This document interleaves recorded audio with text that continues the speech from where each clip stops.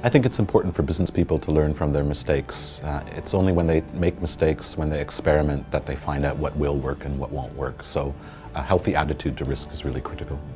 Where one has demonstrated in the past, actually, there has been some success, despite mistakes, which anybody can make, then usually people who are potential investors in the business will look with some credibility at that business. We certainly know in the US, etc., that business failure is seen as a rite of passage in many senses for an entrepreneur.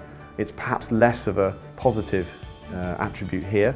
There's a view out there you need to fail 5 times before you can really run a successful entrepreneurial business. There's a cultural thing in the UK about, if you start up a business that doesn't work out, there's a stigma attached with that.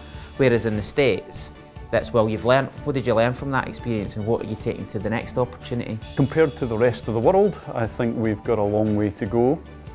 But failure should not, I don't think, be expected or required. We should have the support networks around people to minimise the risk of failure, but not be frightened of, if that happens and a business does fail, that suddenly an individual can never again run a new hyper-growth company. One of my favourite quotes ever, which is one of the Benjamin Franklin ones, which is "Experience is a dear teacher."